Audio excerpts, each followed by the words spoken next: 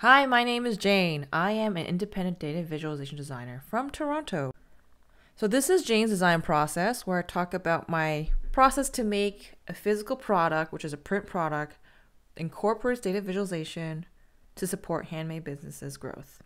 And so today's video is a little bit different from usual. I am going to show you this bin that I use to organize myself and keep myself productive. So when I do this project and I focus on it, I don't do it all the time. I usually spend maybe 1 or 2 days focusing on it. And during the time I'm not working on it, I have to keep myself organized. I have to put it away. So I store everything in a bin. And the reason why I use a bin is because it's very hard for me to keep track of everything in a folder. I use a lot of things that require a lot of 3D space. So when I use a bin, I can store it really quickly and also keep everything in one place instead of having everything scattered throughout my room. So when I usually start working, I start off with like a clean desk like this. And then within maybe like 20 minutes, it starts growing into something like this, which is a huge mess, right?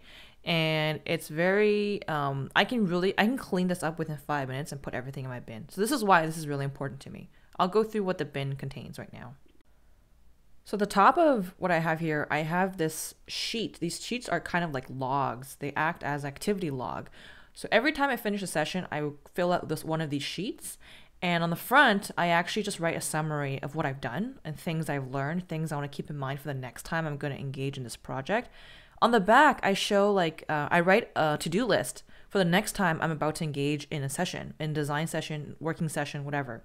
I only invented this idea of keeping a list at the end of each session because it really helps me stay productive and I don't feel as intimidated to get back into it.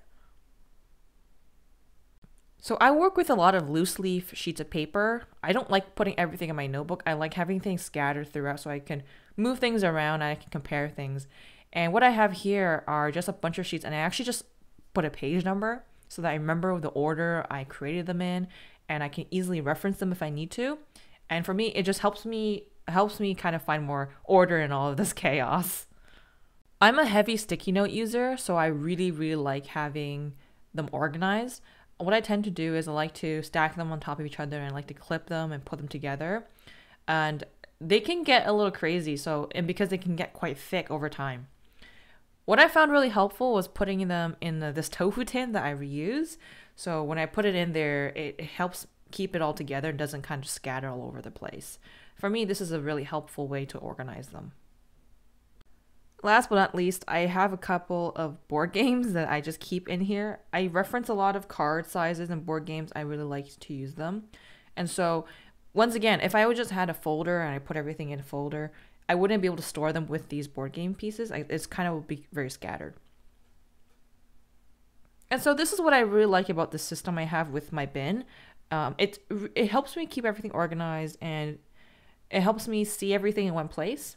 And it's also very easy for me to put things away and put them back into place when I need to use them.